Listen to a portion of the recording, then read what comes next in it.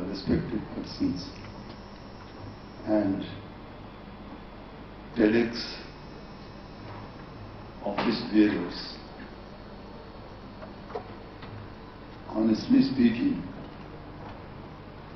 I am a little bit overwhelmed by the meticulous arrangement, by the things you do here to get the message from people of India to the young men and women who really can change this world, and we need them very badly. But how this gap will be filled? The masses in India, they don't have scientific background. They do not know what is water pollution, what could be fecal coliform bacteria, what is biochemical demand of oxygen for water. And unless they know this, they don't know what they are doing. But the tradition in our country is to respect rivers, and Ganga Ji is one such river which is very, very special for all of us. Millions in our country believe that she is the provider of the four goals of life: Dharma, Artha, Kam, Moksha. Dharma, Artha, Kam and Moksha. Having come to this world, all of us have these goals to fulfill. And the tradition says that Ganga Ji is able to provide bhakti and mukti, well-being in this world, and salvation when we leave this world. She is the designated best use of water which is used in science. That is, how clean that water body should be and how clean a river should be. Then the one thing which comes at what is the designated best use of this water. So this water, Ganga Jal and Ganga, she is the she provides, she actually gives us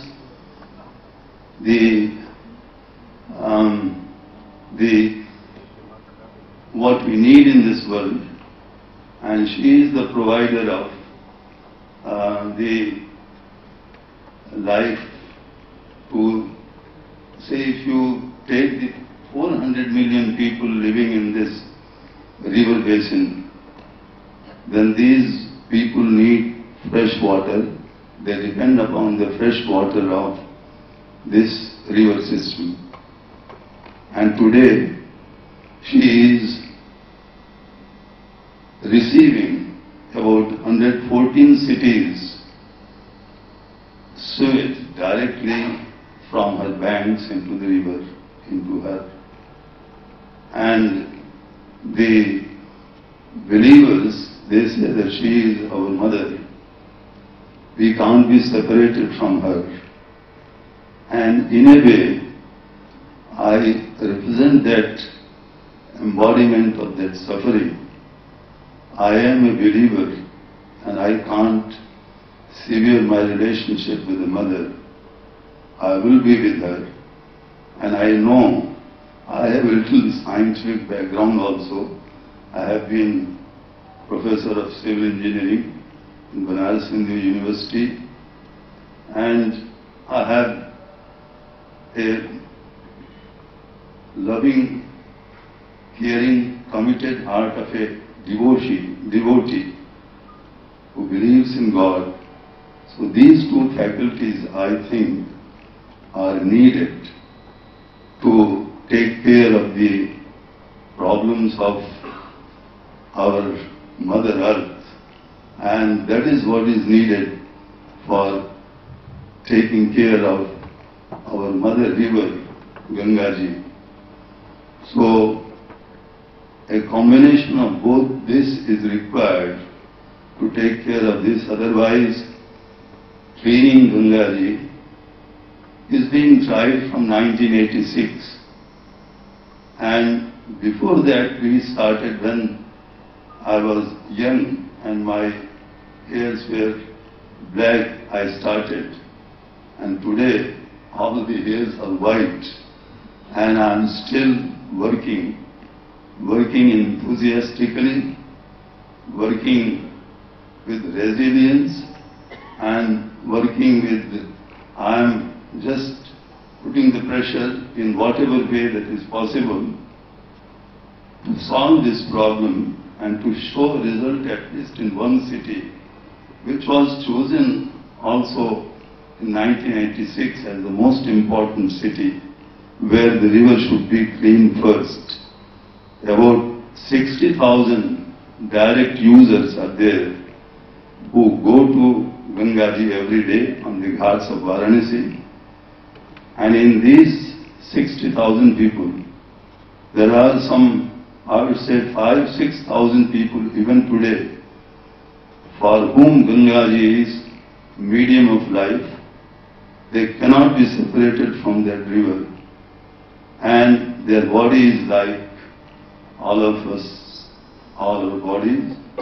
So if they take along with Ganga Jal, the pollution, the harmful things which come from the point sources, there are sewers which open into the river, and believe me, come to Varanasi, about 36 open sewers and sewer outfalls, they discharge the city's whole sewage into the river, where these people, for whom the best designated use of Ganga water is Dharas Paras Majjana Arupana. They want to have darshan of the mother, they want to touch her, they want to dip their body into her waters, they want to sip that water. That is the designated best use. And if this is the designated best use, then I would ask Central Pollution Control Board or WHO or any organization, because I have that advantage that I have a rationally trained mind and I have a commitment and faith.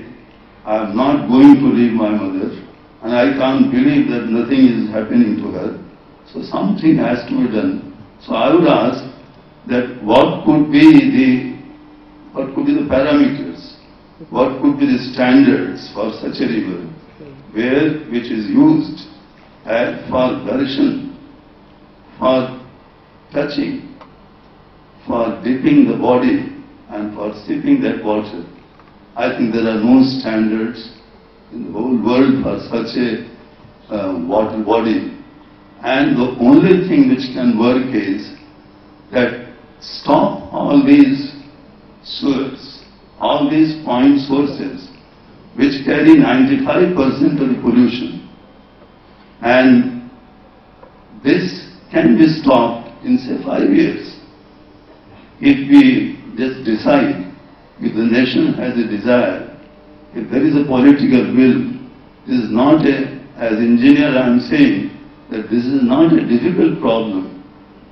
This is just to stop all these sewers which are flowing in Varanasi, and not only in Varanasi, 114 cities, and each of these cities have a population of more than 100,000 people.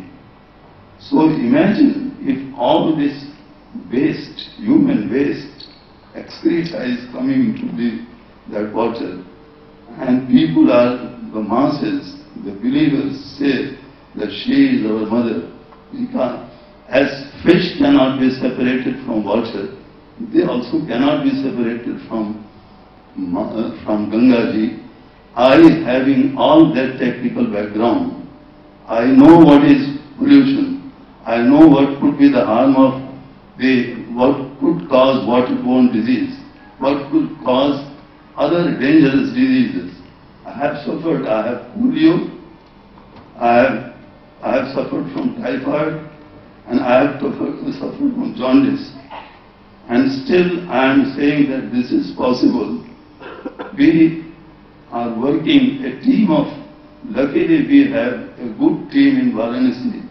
All of us have scientific background and all of us have that commitment to take care of the river and ourselves and our tradition. But if the sewage continues to flow into the river, I think there is not much time left now. The quantity is increasing every day. And there will be a day when these, I say that I am one of the endangered species of human being. Please, you are taking care of the endangered species of birds, animals, trees. This is a case of an endangered culture, a tradition. The tradition means if there are no practitioners, if all these believers die, if those 5,000 people who cannot be pulled away from Ganga Ji, if they die, then what will be that tradition left and what will be the meaning of this country? So this is actually the problem. And in Gandhiji's Ram Raj concept, that in Sri Ramchandraji's Raj, Sarita Sakal Bhai Barbari, Sheetal Amal Swad Sukhtari. All the rivers, not only Ganga, all the rivers were having Barbari, I think the translation is potable water. And its quality is Sheetal Amal. Amal is pollution free, so it is one quality.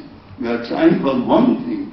Sheetal Amal, the thermal power plants, the atomic thermal power plant at Naroda, it discharges water. It increases the temperature of water. We know how much increases, but is it reported?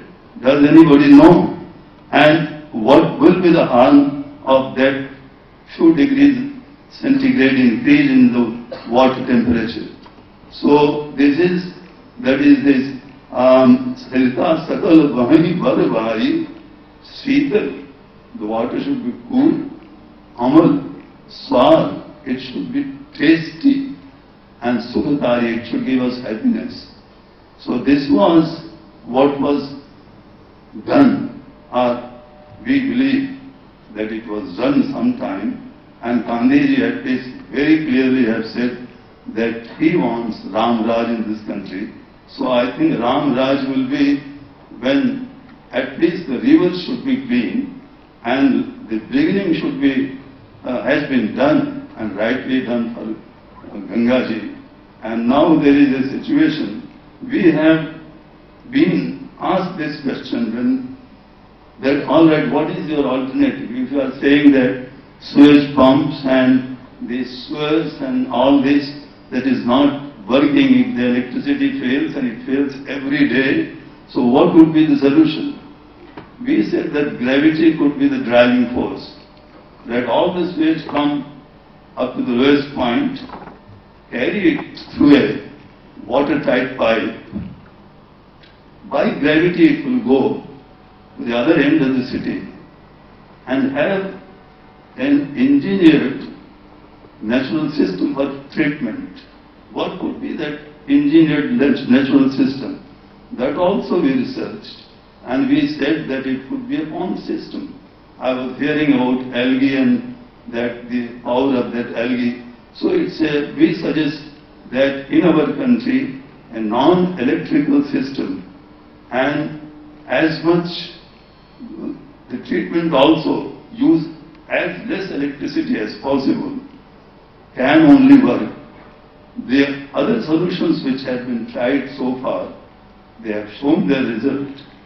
We then, when we were challenged that what is the alternative, Dr. Mishra, then we started the research and we came to this conclusion that the interception and diversion is the primary thing. You have to stop this water, bad water coming to the river somehow, and if that is done, 95% of the problem will be removed. Then what will you do with that water? We said that we can treat it, and we have found out a land also downstream of Varanasi, which is a wasteland, and we have that system, that pond system. We have worked with people of University of California, Berkeley, and we have taken that technology, so that is our little research, and that is our little innovation. Government says that this has not been tried, such a pond system. I said that in a tropical country like India, this is going to be successful. The whole system was presented about 13 years ago. For 13 years, it has been scrutinized, it has been discussed in many panels, many governments have come, and so no decision has been taken up so far. Now the decision, some good decision is going to take place.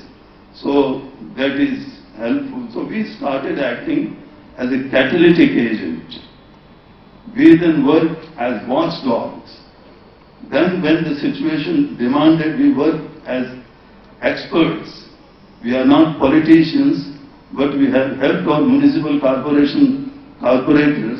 So they have understood the whole thing. It took a lot of time from us, but we explained, they said that this is the system we want. So today what I feel is that if Government of India wants, if it can involve people, if it can involve local community, and if the local community needs some expert help, that let the local community suggest the solution. Let it come from them, and let it be acceptable to them, and this could be successful. So finally this government, I am happy that they have said, all right, we make a pilot plant in Varanasi of that pond system. We will like to try that technology for this country. So we are waiting for the final orders.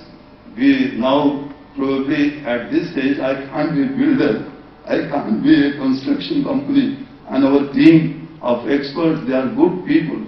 They don't have money, they don't have support, but they have commitment and they are going to persist. We are persistent and resilient in our effort, and this has taken so much time, and now there is a situation when the government is saying finally that all right, this technology for treatment could be tried in India, in Varanasi, on a priority basis. And after that, then the question is how you are going to stop that sewage going into the river. Then we said that now it is in India we have perfected this tunnel technology, so we will make a sewer, underground sewer, watertight, and all the sewage will be received there, and by gravity it will be taken to the treatment plant. So this is the little work we are doing. We are fully optimist. We know the limitations. We are not impractical, but we are at this stage also we are just with enthusiasm we are working ahead, and now it is for all of this country to think how rivers could be clean, and the experiment has started in Varanasi on a priority basis, and this should be now, let us see what the result is. Now we will be helping the builders. So many hats we have changed in this 27 years, 28 years, and now we are at this point, we are a little bit happy but this has to be done and shown to the people. A model has to be set up in Varanasi that how can the rivers could be freed from the city's sewage pollution and the industrial pollution. This is my work. Thank you so much.